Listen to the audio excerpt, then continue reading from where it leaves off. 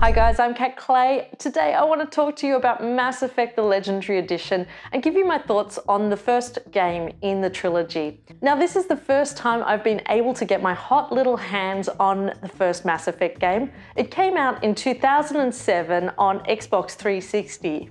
It's been released on PlayStation 4, but it is backwards compatible with the PlayStation 5, so you'll have no problems playing it on the console. The Mass Effect Legendary Edition includes all 3 games, and I'm going to be playing them through in order on Insanity mode because I'm a bit nuts. Whether you're an old fan or new to Mass Effect, there is no doubt that Mass Effect revolutionized the RPG genre. It has epic character-driven storytelling on a life and death quest to save the universe. It doesn't get much bigger than that. You play Commander Shepard, who is an Alliance soldier tasked with hunting down a rogue special operative, otherwise known in this game as a Spectre. Now, it's not long before you join the ranks of the Spectres yourself and are off on a bigger quest in order to save the galaxy. Spectres are not trained, but chosen. Bastard didn't even thank you. What do you expect from a politician? This is space opera at its finest, so if you like Star Trek, Battlestar Galactica, or of course Star Wars, then you're probably really going to enjoy Mass Effect. What sets Mass Effect apart from other games are the complex moral choices that you'll have to make along the way. You can play as a Paragon or a Renegade. Now these choices don't necessarily equate to good or bad. Paragon, yes, sure, you're saving lives and probably making good, positive human choices along the way. But sometimes the renegade choices, which often result in the loss of life, have better consequences. Stay back or we'll shoot. I just killed 50 bodyguards to get in here. What do you think I'll do to you?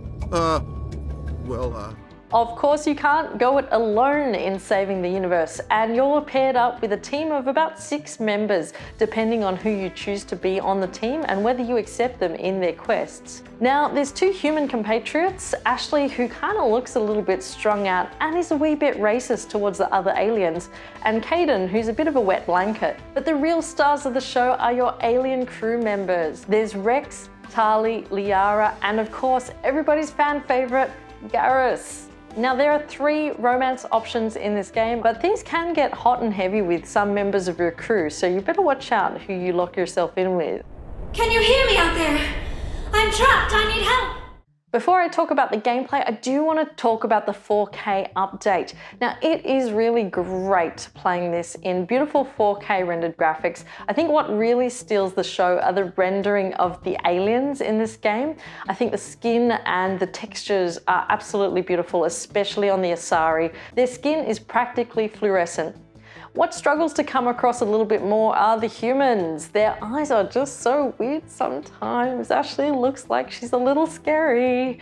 But for the most part, the Citadel looks glorious, and it's nice to play in these newly rendered worlds on a big screen TV. You can't go firing your weapon at everything that moves. What the hell's wrong with you? Sorry. I thought you were one of them. Here's the tip. 2 eyes, human. 4 eyes, Batarian. Now onto the gameplay. Gameplay is clunky at times, and look, this is a game that was originally made in 2007, and while there have been some updates to the combat and equipment systems, it's not significant enough to be a whole new game. So be prepared for that. There were times where there were some bugs in the combat where I'd be pointing one way and my gun would fire the other. There's also points where, you end up with enemies on top of crates or buildings or behind tree roots.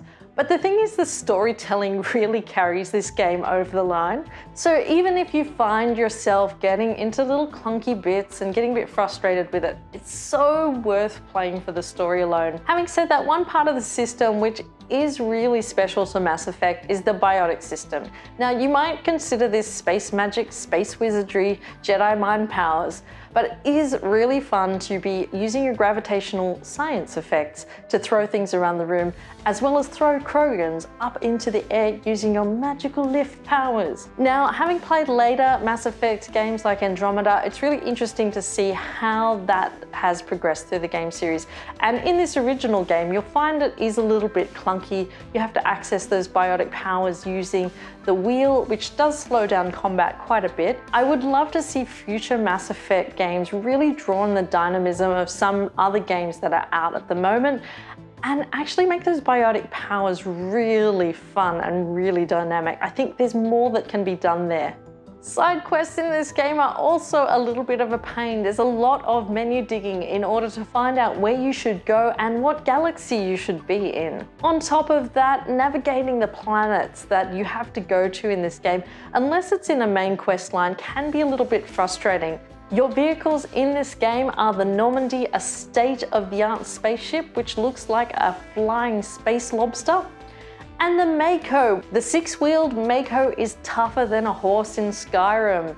It can go down mountains, jump off cliffs, and basically go bungee jumping without doing any damage to it. The problem with the Mako is its speed is not particularly fast. So if you're exploring some of the planets in your side quest, be prepared to be driving for minutes on end across some very lonely landscapes. Having said that, what I do appreciate about the storytelling here is that the side quests do mean something and they do serve the overall arching narrative around the Geth invasion. Fulfilling those side quests can have benefits for your relationship with your crewmates, and this comes more into play in later Mass Effect games where it can actually mean life or death consequences. Should you play Mass Effect 1 Legendary Edition? Oh gosh, yes, I loved playing this. For all the faults and the little complaints that I do have, some of the clunky gameplay, what surpasses everything here is the storytelling. This is an epic story told on a grand scale, which makes you really emotionally invested in this world and these people. And it does so much heavy lifting in terms of the world building for Mass Effect 2 and 3. I was so grateful to be able to play this game on PlayStation 5.